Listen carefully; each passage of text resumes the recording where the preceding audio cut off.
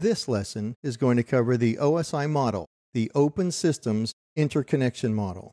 This model was developed by the International Organization for Standardization. This is an organization that establishes best practices and recommendations that are adopted globally. And in this particular case, the model is designed to establish a single and common network stack for every application on a computer system, so that each application can share this one path out to the network.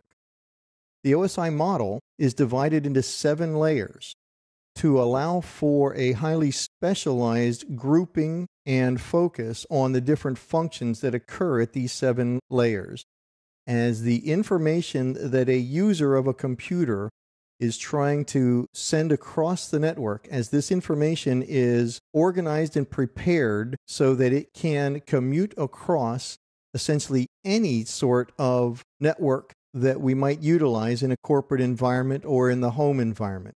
So again, the goal of this model is to establish a single and common network stack within the network operating system so that all applications can use that network. These 7 layers are numbered from the bottom layer to the top layer. Bottom layer being number 1, top layer being number 7, and they follow this order: physical, data link, network, transport, session, presentation, and application layer. As you see to the right-hand side of this network stack shown on the slide, the top 3 layers, the information remains in a data stream. And then at layer 4 of the OSI model, the transport layer, we take that data stream and we break it up into segments. And that's where we begin to establish the headers for each segment. So at layer 4, we would have the payload, which is the actual part of the data file that the user is trying to send over the network. So we break that up into small chunks called segments, and then we add in front of that payload or segment the information in the headers for the layer 7, 6, 5, and 4 headers. At layer 3 of the OSI model, we add yet another header, and this now becomes a packet or datagram at the network layer. As this information flows down through the stack, we reach layer 2, where we complete the frame, where all binary bits are lined up in the proper order, complete with all layer 2 through 7 header information and a CRC trailer. And this is also where the computer or the node senses the network media and determines whether or not it's safe to begin transmission of this information out onto the network media. Now at layer 1, this is where the information is communicated as binary bits from the network interface card out into the actual network media itself. The order of these layers is important for you to understand, to memorize, especially if you're taking any sort of certifications. This is one of those classic models that almost every IT certification gets involved with to some extent. So as we move from the bottom to the top, we've built this mnemonic, this tool to help you memorize these layers. Please do not throw sausage pizza away. Represents the P for physical, the D for data link, N for network, T for transport, S for session, P for presentation, and A for application. Here we see a user on the left-hand side who is using a computer and applications, and in the use of one of his applications, he desires to send a file from his computer to some other computer or node across the corporate network. As we can see, the information that the user on the left is trying to communicate to the user on the right has to pass down through this network stack in his computer. This is actually part of the network operating system. And at each layer of the OSI model, we process the information that is being transmitted from sender to receiver, from source to destination. And we process it in a different manner depending on the nature of the network and whether or not we're encrypting and compressing and who that remote node is, the capability of that remote node.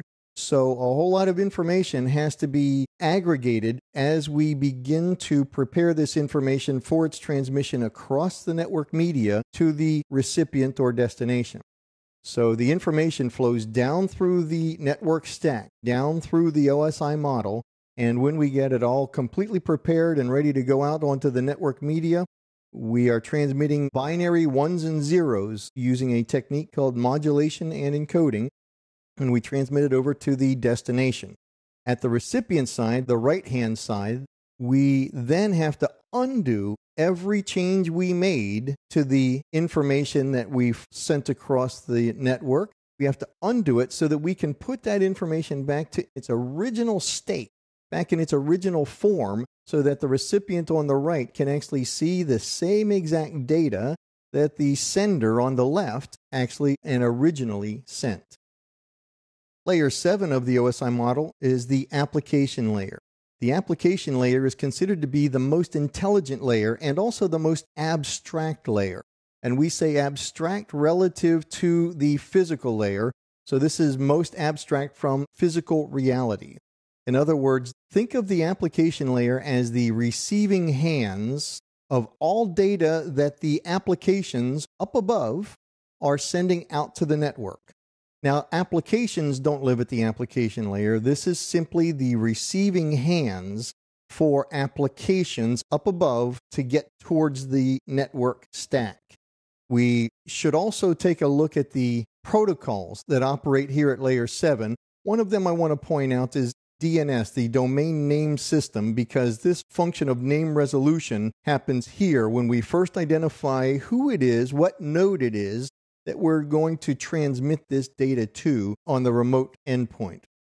So again, layer 7, the most abstract, the most intelligent, and the receiving hands for all the data as it moves towards the network stack. The next layer down is the presentation layer.